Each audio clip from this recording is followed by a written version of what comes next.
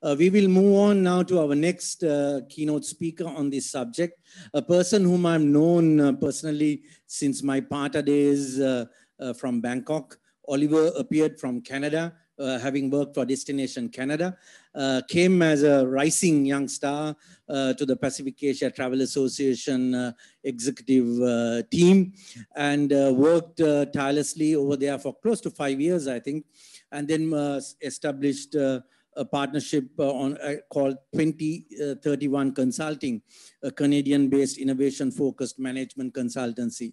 Oliver is a much sought-after speaker, a branding and marketing and strategic specialist. I will not take more time than say, Oliver Martin, the floor is yours. Yes, thank you, Hiran, and it's good to be here, at least virtually. I apologize that I can't be in person in Sri Lanka. I'm actually supposed to be in Sri Lanka for Christmas. It was a much anticipated trip with my family for my mom's 70th birthday, but you know, COVID happened. So we're doing a really big trip to our living room this year for Christmas, so which is unfortunate. With that, I'll just get into the quick presentation here, and because I know you want to get into our discussion with the panel. Let me just quickly show you my, my next screen here. I've only got 5 slides. So this is a scary chart. This is the decline of tourism because of COVID. COVID has caused literally the most profound disruption to modern society, and especially the travel and tourism industry in modern times. This is the growth of tourism year over year, going back to 2000. And you'll see, with a few exceptions, we've generally had very, very positive growth. In 2001, after the September 11th tourism attacks, tourism was flatlined. Then we had the SARS impact, heavily impacted Asia Pacific, as well as Canada, with the number of flights coming into Canada. And we saw about a 1% decline in tourism. And then the economic crash of 2009, we had a 4% decline of tourism. With all of those, we always thought we were in unprecedented territory. We rallied as an industry, we sought out government support. We really relied on the private sector and government to work in tandem to try and recover back tourism. And for all intents and purposes, our industry managed to deal with the crisis and bounce back. Then fast forward to 2020, and we are in dramatically unprecedented territory. When they did these forecasts at the beginning of, say, March, we looked at anywhere between a 40 to a 60% decline forecasted for the decline of tourism. They revised those forecasts at the middle of this year in the summertime, and we looked at an 80% decline in tourism. This is international arrivals. So this is Sri Lankans going into India, Indians going into China, Chinese going into Britain. So international tourism at the international level. We are now way off that. We are now looking at anywhere between an 80 and a 95% decline in international tourism. And it's for a number of reasons. Number one, borders are closed. Number two, so many airlines are just not traveling. Or number three, there's so many restrictions in place that inhibit the average travel consumer. So we are in unprecedented times, and this is very much a negative news story. Not to be the bearer of bad news, but this has also caused dramatic change in our industry. So the impact of how it's affected our industry. There've been some pronouncements, largely by tourism marketers, that COVID will go away and that we'll get back into normality next year or the year after. But there is substantial research that shows that the mechanics and the operations of global tourism have been dramatically impacted and will continue to be dramatically impacted. First and foremost, it's the whole concept of safety and security. Safety and security now is the prime driver in the decision-making process. Whereas we like to think of tourism as an emotional, personality-delivered good and service, where we make decisions on our left brain. We are now in the territory of people and consumers and the industry making decisions on the right brain, rational effects because of safety and security. Secondly, we are looking at a substantially decreased overall population in outbound travel consumers. And that is very much impacting the lower yield charter and package-based tourism side of the equation.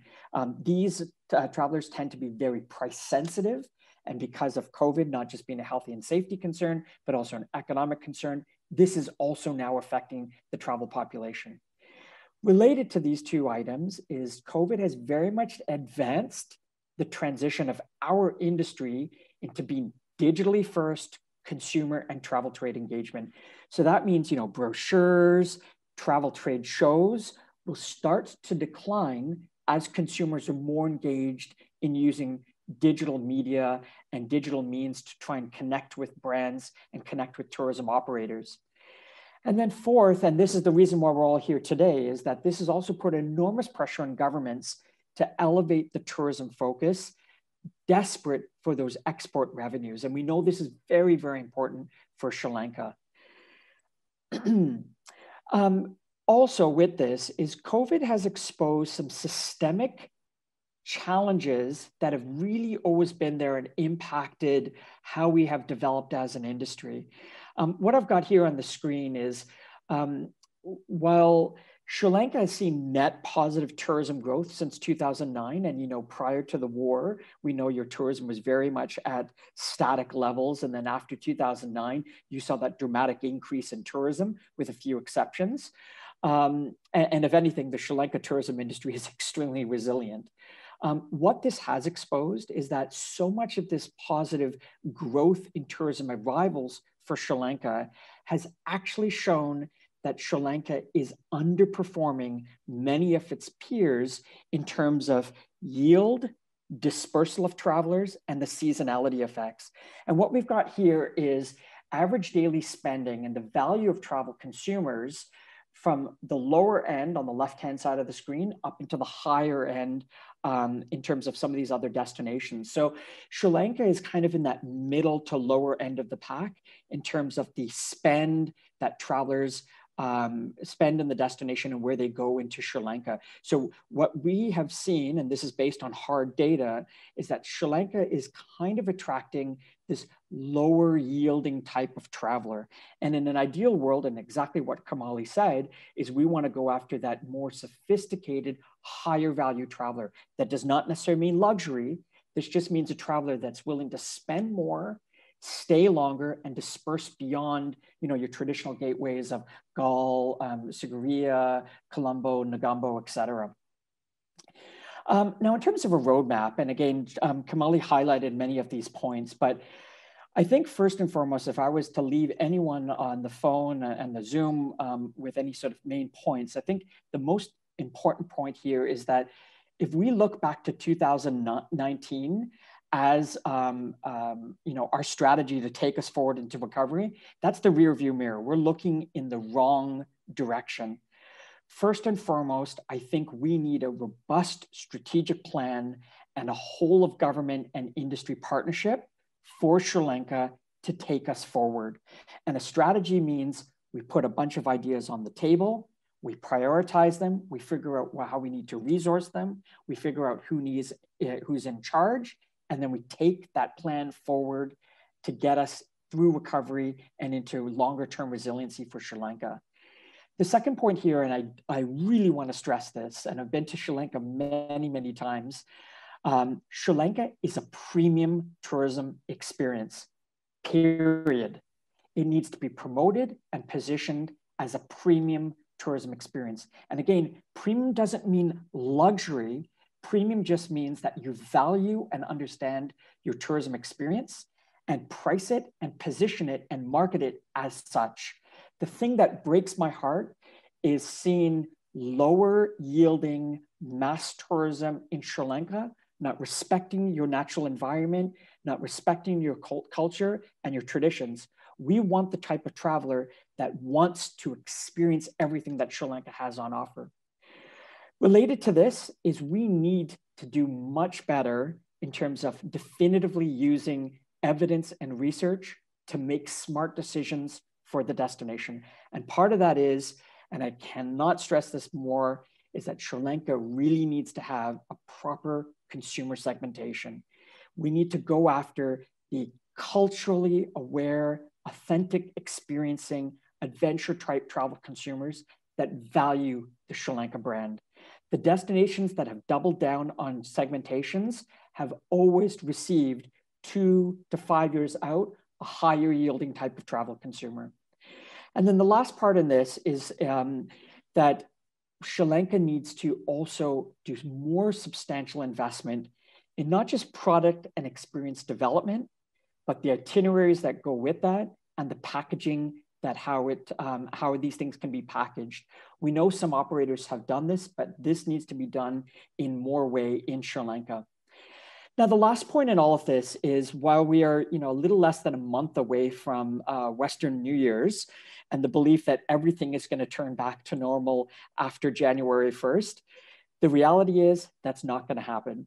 We had some sobering news last week with the US, UK, and Germany, the 3 big Western-based destinations with drug manufacturing facilities, that they are going to use most of 2021 and well into 2022 to roll out vaccines and then distribute those around the world and then ensure that vaccination can happen in a substantial way with populations and we develop herd immunity. So next year, as much as we want to think that it's going to turn into the positive territory for our travel and tourism industry, 2001 is very much going to be the year of the vaccination. And this means lower levels of outbound business and leisure tourism. So we as an industry, we as the Sri Lankan tourism industry need to think smarter, better, and faster in terms of all those other competitors out there that are going to be going after that smaller pie of outbound travel consumers. Travel consumers will go back to traveling as much as they can in 2001, but we're going to be looking at substantially smaller numbers. With that, Hiran, I'm going to pass it back to you to kick off the discussion. Thank you very much, Oliver. It was very inspiring, and thanks for all the input. I'm sure all the listeners in Sri Lanka and maybe a few outside will benefit from that, and we too learn that, yes, we need to get our value proposition in, and that's exactly what our president mentioned yesterday as well. So I'll come back to that later on.